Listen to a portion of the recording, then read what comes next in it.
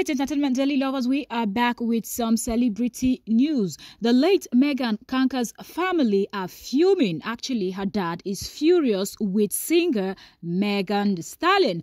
Let's get right into this conversation. Welcome to the channel, and this is where you get celebrity news, trending news, YouTubers, gist, and many more fun stuff.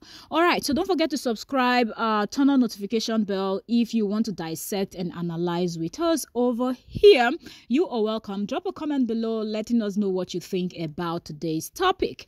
Okay, so let's get right into the story right about now. Yes, so Megan is because she's late, sadly. Megan was a 7-year-old girl that was actually, the R word, I can't say it here, but I'll put it on the screen, was actually R by her neighbor and unlived also by her neighbor. So that was a tragedy. So that's part of the reason why her father is furious at what Megan just did. Okay, so let's get right into that story. So part of this story reads that Megan's law came about in 1994 after the 7-year-old Richard Kanka was raped and murdered by her neighbor, Jesse.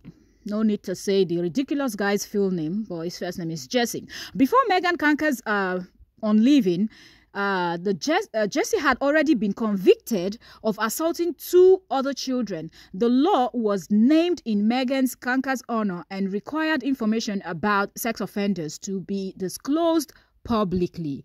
Okay, so let's continue. Furthermore, stated that in a statement by TMZ, Richard Kanka, who happens to be the late Megan Kanka's father, Richard Kanka expressed his frustration with the mention, saying his daughter's name being used in such a graphic and offensive way is highly offensive to the pain felt by both their families and their daughters. He has not heard the song, according to what he said. He has not heard the song, but he said that it was brought to his attention by his other children. He said he has read the lyrics of the song and he's looking into legal options, like can he sue or what can he do about this. But right about now, the internet is kind of divided, where some persons are saying, well, it seems like artists do have a right, or they have a law that protects them, which states that they can actually mention historical cases like this, that there is nothing wrong, and Megan Thee Stallion did not do anything wrong in this case.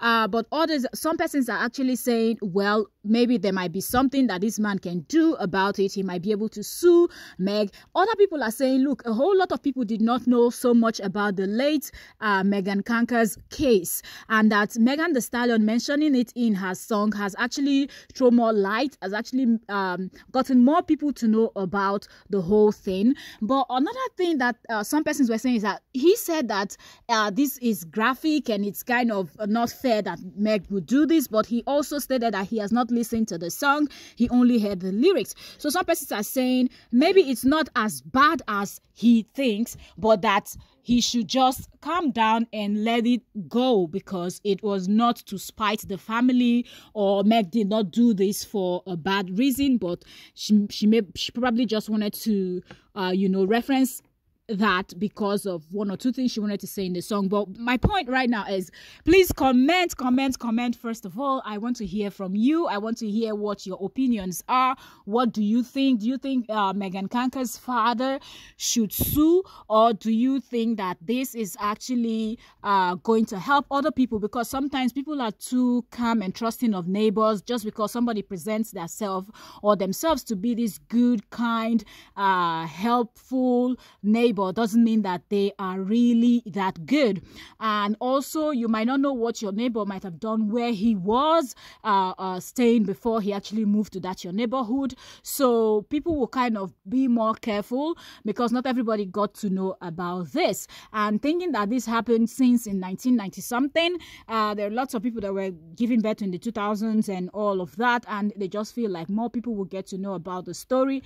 And Richard Kanka should not take this as if it is something bad, but should look at the good part and to see that though his daughter might be gone and gone in a very horrible manner, but Meg Thee Stallion mentioning this was no way or no shape or in no way or shape or form that she was trying to insult or demean or trying to play down on what the evil Jesse did to their beautiful little girl.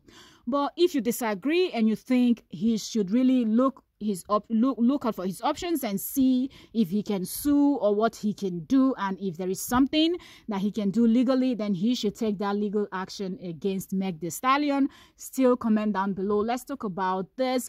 Let's keep this interactive. Let's share our opinion. Let us know, have you heard of this case before? Do you know about this case, or you're just hearing about it for the first time now?